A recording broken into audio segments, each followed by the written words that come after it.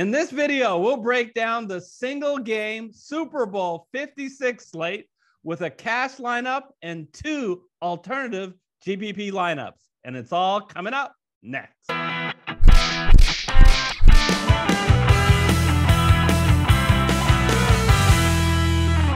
Hello, everyone. I'm Eric Lee. And I'm Michael Wiley, and we're the Fantasy Football Consultants. Eric, this has been such a fun playoffs. So excited for what we have up. In addition to our FanDuel show today, I think we're going to do a DraftKings show, and we're going to do a Super Bowl special prop bet show and have a special guest for that. What do you think? No, that's going to be fun. A great way to wrap up our season this week with 3 shows. We also want to alert you to an older show we did. If you've missed it, you can't play showdown slates without checking it out. I'll put the link right above. Talks about all the key strategies in order to put a winning cash and GPP showdown slate for both DraftKings and FanDuel. All right, let's get into the studio and talk about this Super Bowl 56 FanDuel slate. All right, Michael, we are on the single game slate. On FanDuel, there are just 5 players led by what they call an MVP that gives 1.5 points, whatever their value is. You get to multiply it by 1.5. So it's important that we get that one right. So who are we going to start with, Michael? You know what? The best way to start any lineup this year is with the guy who's right at the top, Cooper Kupp. He's going to cost us $16,000 of our $60,000, but he's well worth it. And he is, Michael, he should be the league's MVP, even though no one's going to give it to him. They're going to give it to a quarterback, but he's our MVP for this lineup. In all seriousness, the one key point I'm going to say, a major difference between FanDuel's MVP versus DraftKings captain spot is DraftKings makes you pay 1.5 the cost. This doesn't. So I don't mind paying up at the MVP spot. This guy, Cooper Kupp, has such an incredibly high floor. It's really hard that he is going to steer us wrong. And by the way, he also has a high ceiling, Michael.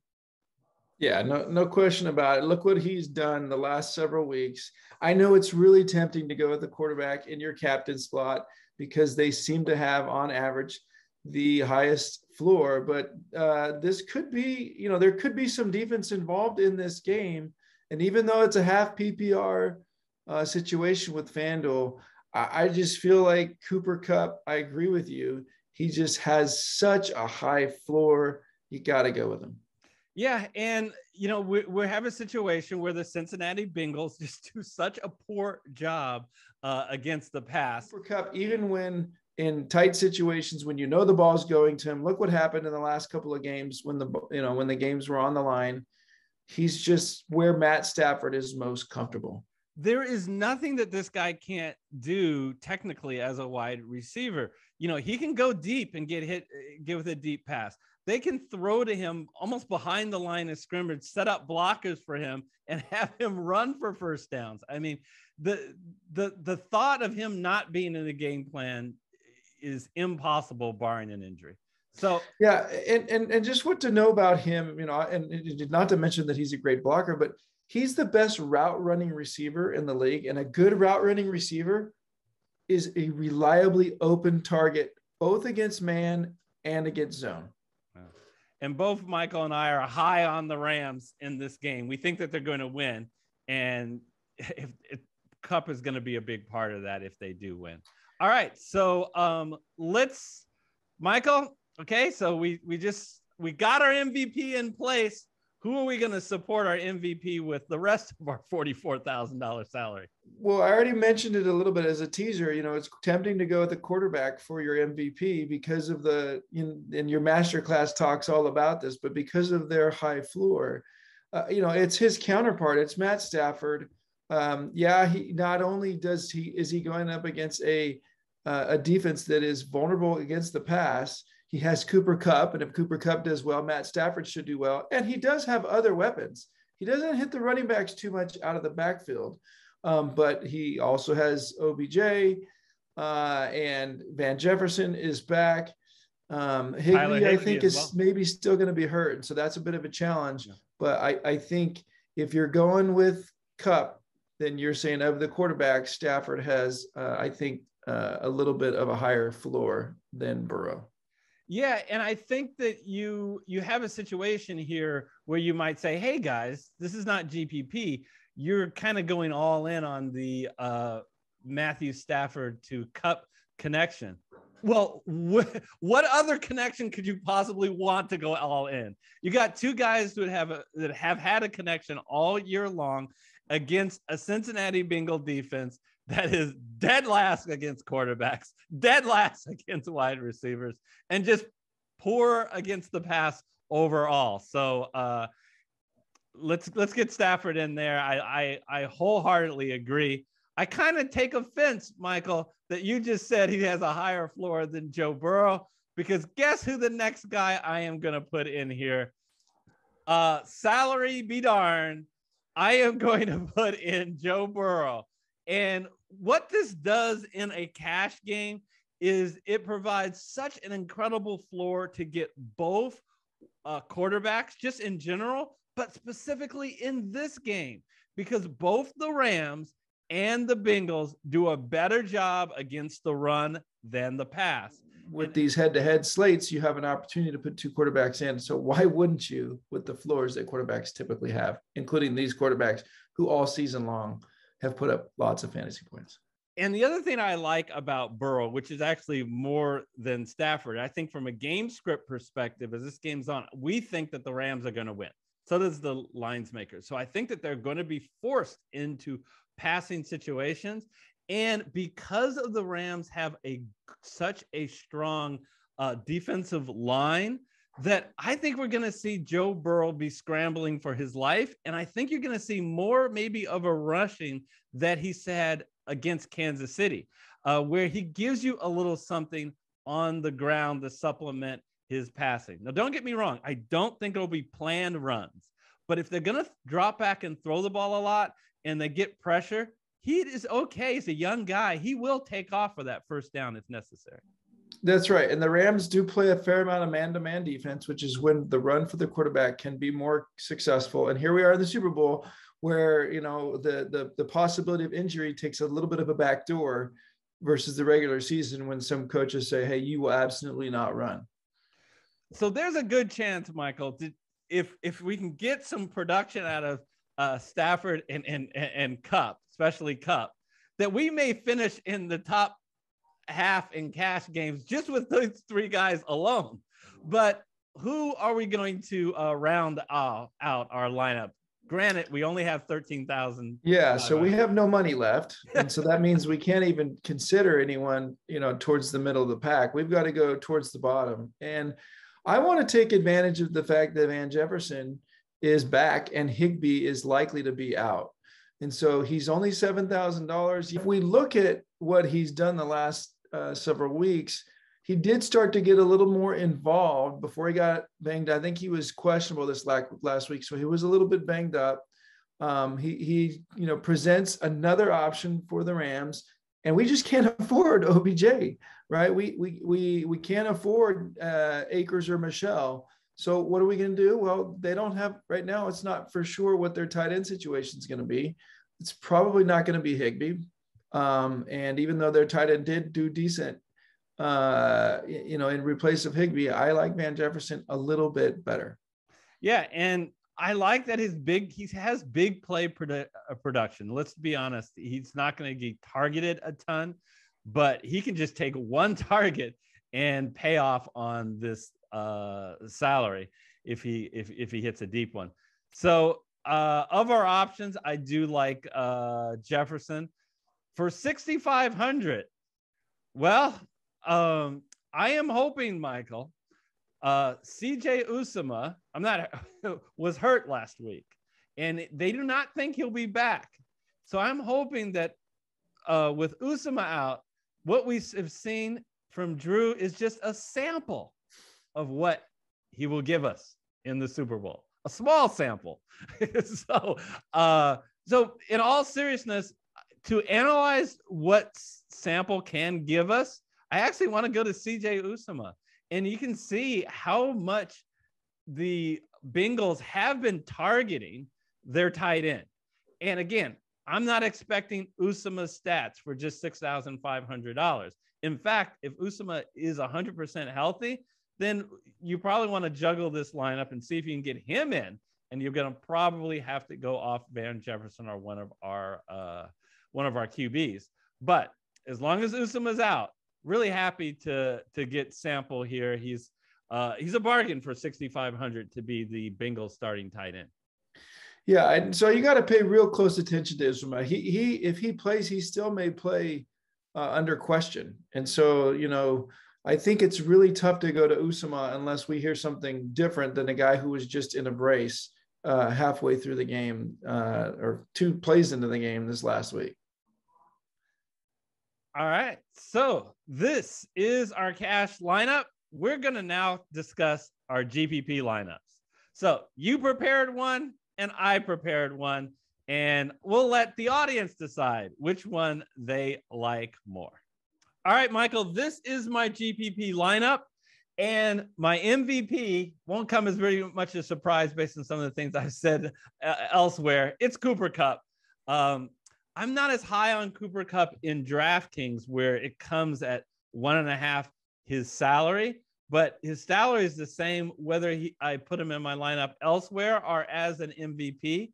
So I want him in the MVP spot because not only do I think he has a great floor, I think he has a great ceiling.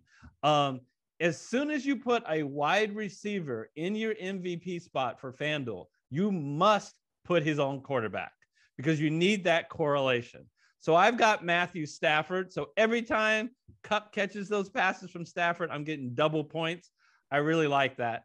And to further the correlation, I'm going to throw Odell Beckham Jr. in there. So by having Stafford and Beckham Jr., this lineup will benefit heavily from that connection as well. So remember, when you do a GPP lineup, you need to tell a story. And the story I'm saying is the Rams are going to put up some points in the passing game, which is going to force the Bengals to have to throw the ball. So definitely going to put in T. Higgins. Michael, we didn't talk about T. Higgins in our cash lineup, but I just want to briefly say that, he is such an important cog in this particular wheel, especially against the Rams. Why? Because the Rams have a strong passing pass rush. So Burrow is not going to have a lot of time back in the pocket to survey the field, to throw it deep to Chase. So he's going to have to rely on some of the shorter routes. That's T. Higgins.